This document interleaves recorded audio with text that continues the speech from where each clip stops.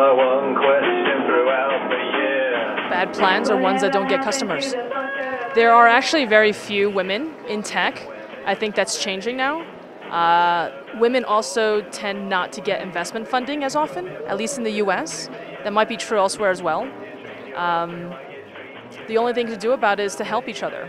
So I, in New York, help a lot of women CEOs that want to start companies.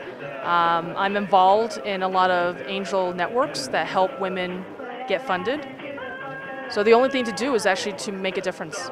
That's it, one step at a time. The change is very slow, but go for it. Try it, do it, start.